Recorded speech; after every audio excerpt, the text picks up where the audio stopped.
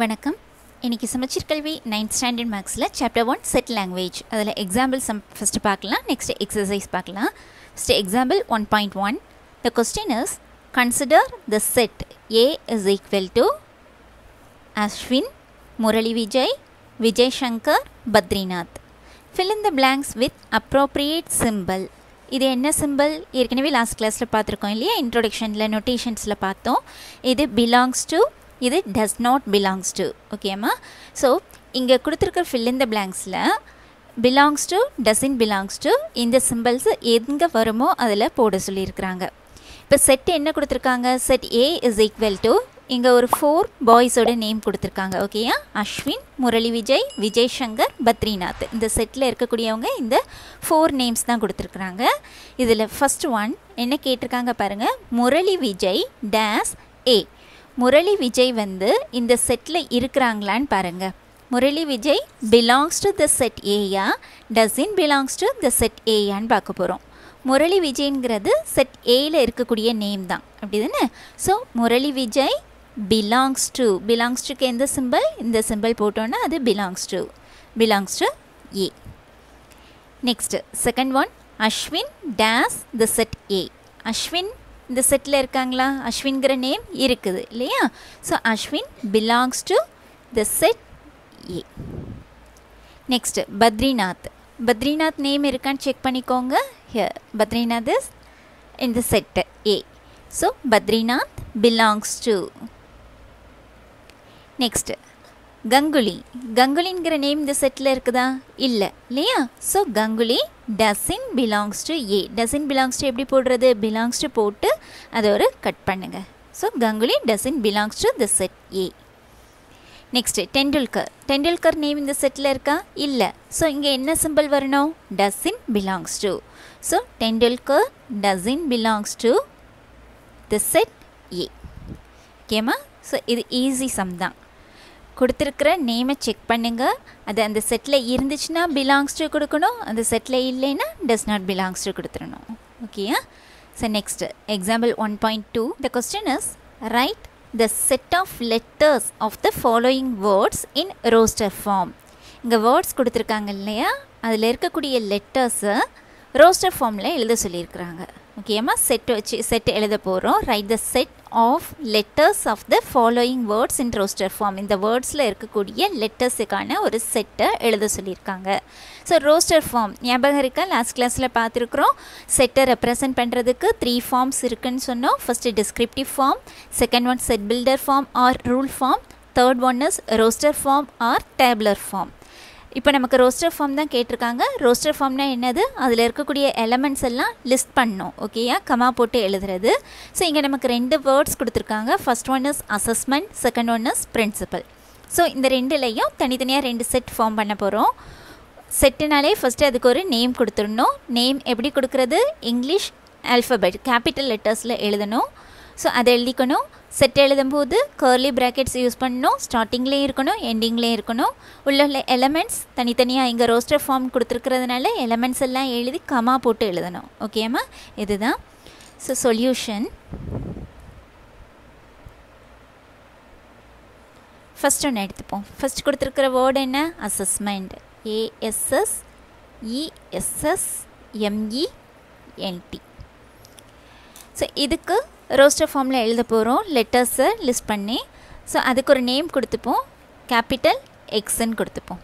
ஓகேயா? Capital X is equal to set of, இதில் உள்ள லெட்டர்ஸ்லாம் எழுதணுமா? எழுதும்போது எழுதின லெட்டர்ஸ் வந்து ரிப்பீட் ஆகக்கூடாது. ஓகேயா? லெட்டர்ஸ் ரிப்பீட் ஆகாமல், இப்போ இங்கே பார்த்தீங்கன்னா எஸ்ஸுங்கிற லெட்டர் வந்து 4 டைம்ஸ் வந்திருக்கு. நம்ம 1 டைம் தான் எழுதணும். லெட்டர்ஸ் ரிப்பீட் ஆகக்கூடாது. ஸோ ஃபஸ்ட் வந்து எழுதுவோம். First letter A, next S, அடுத்த லெட்டர் எஸ். எஸ் வந்து நம்ம ஏற்கனவே எழுதிட்டோம், அதனால எழுத வேண்டாம். நெக்ஸ்ட்டு இ, நெக்ஸ்ட் எஸ் எழுதிட்டோம், எஸ் எழுதியிருக்கோம். நெக்ஸ்ட்டு எம், நெக்ஸ்ட்டு இ, இ ஆல்ரெடி எழுதியாச்சு. நெக்ஸ்ட்டு என், நெக்ஸ்ட்டு டி.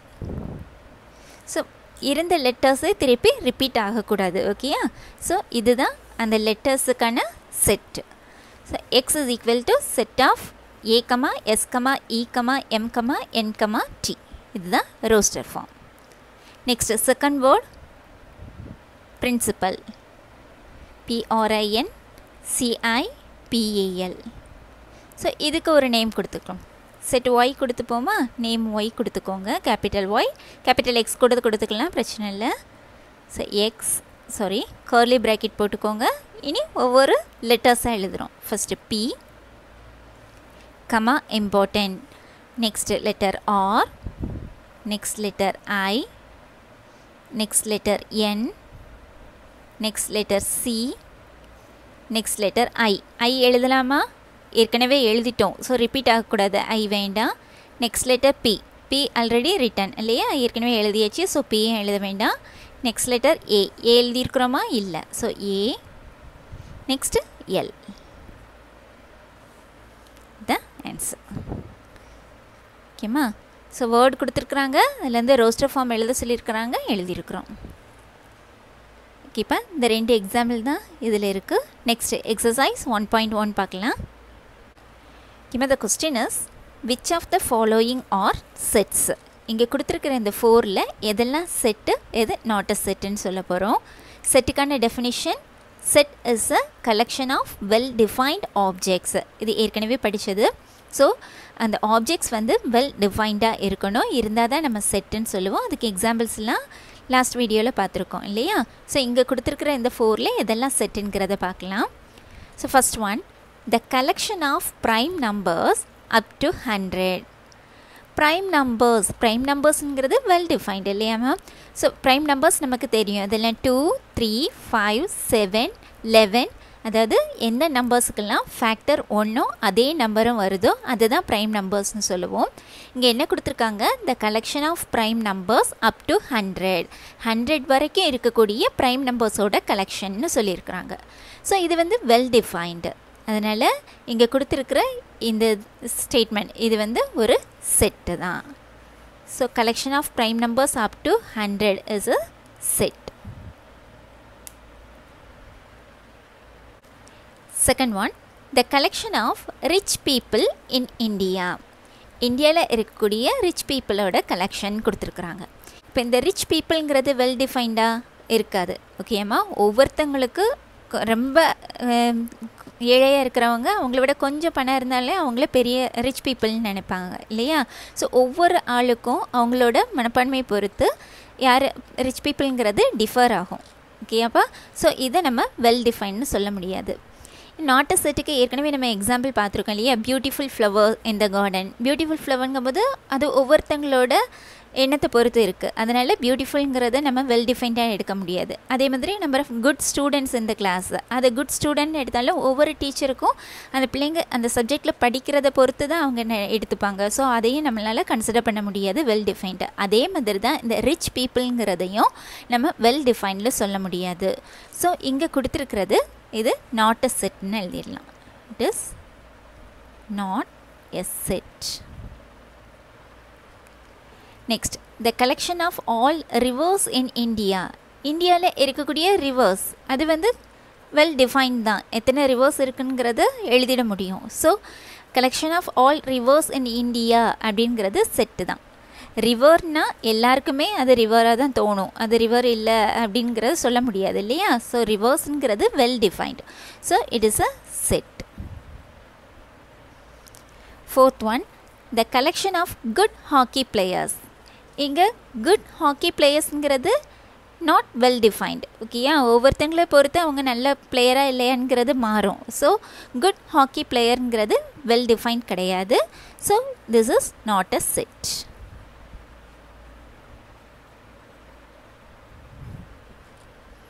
ஓகேம்மா. Next second question. The question is, list the set of letters of the following words in roster form. இங்கே கொடுத்துருக்க வேர்ட்ஸோட லெட்டர்ஸு செட் ஃபார்ம் பண்ண சொல்லியிருக்காங்க. So first one, இது example 1.2 பார்த்ததே மாதிரி தான்ப்பா. Solution. First one word is India, INDIA. Roster form எழுத போகிறோம். ஸோ அதுக்கு ஒரு name கொடுத்துப்போம். X is equal to இதில் உள்ள லெட்டர்ஸை லிஸ்ட் பண்ணுறோம். India first I, N D I I எழுதலாமா? லெட்டர் வந்து ரிப்பீட் ஆகக்கூடாது. அதில் இருக்கக்கூடிய ஆப்ஜெக்ட்ஸ் வந்து இங்கே ரிப்பீட் ஆகக்கூடாது. ஓகேயா? ஸோ ஐ ரெண்டாவது எழுத வேண்டாம். நெக்ஸ்ட்டு ஏ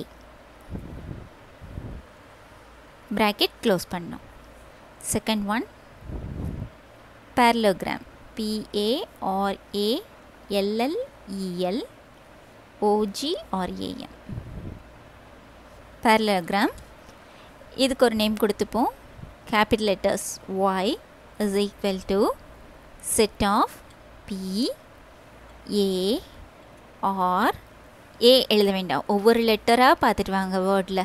ஸோ ஆர் எழுதியாச்சு. அடுத்தது ஏ ரிப்பீட் ஆகிடும். ஸோ விட்டுடலாம். நெக்ஸ்ட் எல், நெக்ஸ்ட் எல் ஏற்கனவே எழுதிட்டோம். நெக்ஸ்ட் இ, நெக்ஸ்ட் எல் ஏற்கனவே எழுதிட்டோம். நெக்ஸ்ட் ஓ, next G, next R, R ஏற்கனவே எழுதிட்டோம். ஏ, ஏயும் ஏற்கனவே எழுதிட்டோம். Next M. So roster form எழுதும்போது அதில் உள்ள லெட்டர்ஸ் எழுதுகிறோம், லிஸ்ட் பண்ணுறோம். லெட்டர்ஸை ரிப்பீட் பண்ணாமல் எழுதணும். அவ்வளோதான். பி கமா ஏ comma R comma L comma இ கமா ஓ கமா ஜி கமா எம். ஓகேம்மா? இந்த வேர்டில் உள்ள ஒவ்வொரு லெட்டரையாக பார்த்துட்டு வாங்க. வந்து ரிப்பீட் ஆகாமல் எழுதணும். அவ்வளோதான். Next third one MISSI SSIPPI Mississippi. So இதுக்கு எழுதும்போது இப்போ ஒரு நேம் கொடுத்துப்போம். Capital A கொடுத்துக்கலாமா? செட்டோட name M comma i comma S comma S ஏற்கனவே எழுதிட்டோம். Next letter I எழுதியிருக்கிறோம். Next S எழுதியிருக்கோம். நெக்ஸ்ட் எஸ் எழுதியிருக்கோம். நெக்ஸ்ட் ஐ எழுதியிருக்கோம். Next B. So B, next B எழுதியிருக்கிறோம். I எழுதியிருக்கிறோம். So here A is equal to set of M, I, S, P. அவ்வளோதான். Next fourth one CZE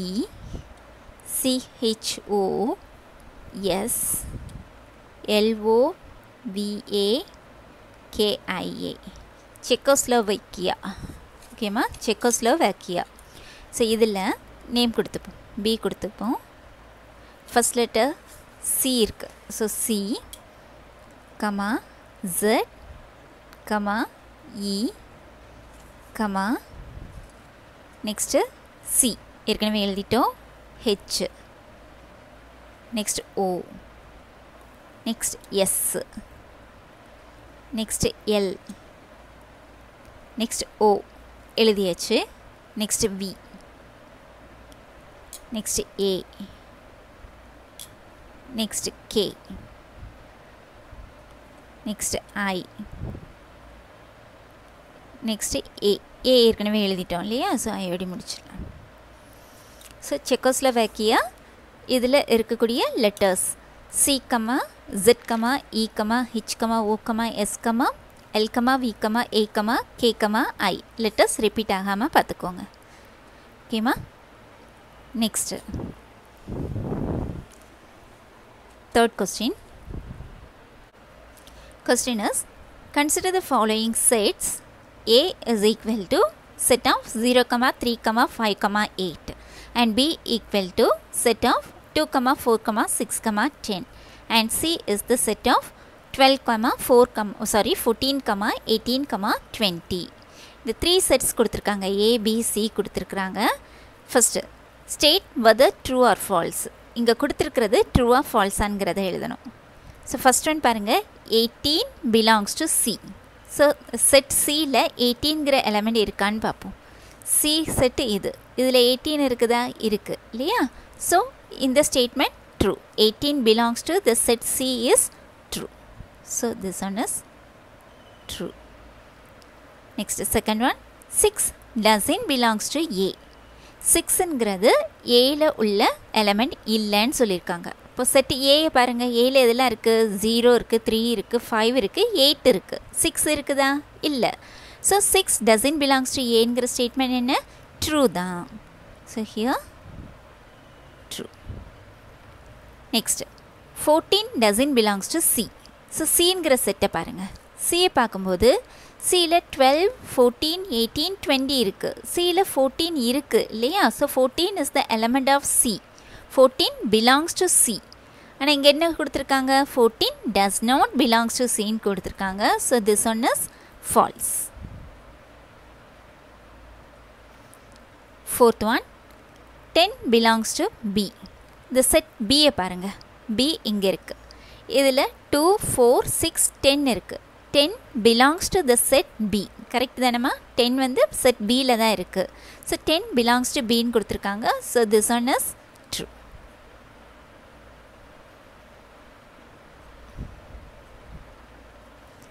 next fifth one, 5 belongs to the set B.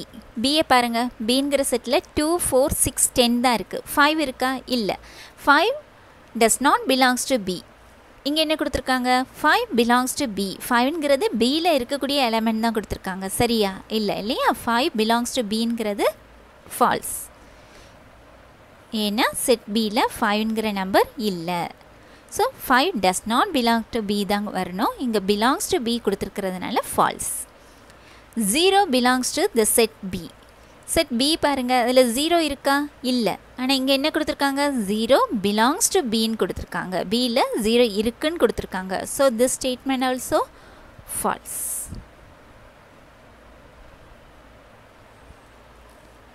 Next B, fill in the blanks. இப்போ 3 belongs to 3ங்கிறது எந்த settle இருக்குன்னு பார்க்க போகிறோம். 3 belongs to the set. 3 ஏ பாருங்கள். ஏல 3 இருக்கா? இருக்குது இல்லையா? So 3 belongs to the set A. Next 14 belongs to 14 எந்த செட்டில் இருக்குது? இங்கே இருக்குது. சியில் இருக்குது. சிங்கிற செட்டில் தான் 14 வருது. So 14 belongs to the set C. Next third one, 18 dash B. 18 வந்து பியில் எலமெண்ட்டாக இல்லையான்னு பார்க்க போகிறோம். belongs to 1 does not belongs to 1 பார்க்கணும். ஓகேயா? So 18 set B. பியை பாருங்கள். பியில் என்னெல்லாம் இருக்குது? 2 4 6 10 தான் இருக்குது. ஆனால் இங்கே என்ன கொடுத்துருக்காங்க? 18 கொடுத்துருக்காங்க. So 18 does not belongs to B. ஓகேம்மா? பியில் 18 கிடையாது. So 18 does not belongs to the set B. நெக்ஸ்ட்டுமா இந்த 4 dash B. இந்த 4ங்கிற எலமெண்ட் பிங்கிற செட்டில் இருக்கா இல்லையான்னு பார்க்க போகிறோம்.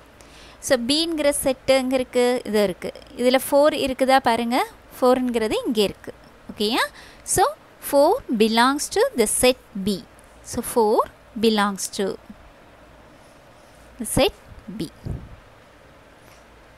ஓகேம்மா? இந்த சம்மோடி இன்றைக்கி கிளாஸ் முடிச்சுக்கலாம். இதோட கண்டினியூஷன் நெக்ஸ்ட் கிளாஸில் பார்க்கலாம். இன்றைக்கி பார்த்த கிளாஸில் ஏதாச்சும் டவுட்ஸ் இருந்துச்சுன்னா கமெண்ட் செக்ஷனில் கொடுங்க. சால்வ் பண்ணி கொடுக்குறேன். தேங்க்யூ.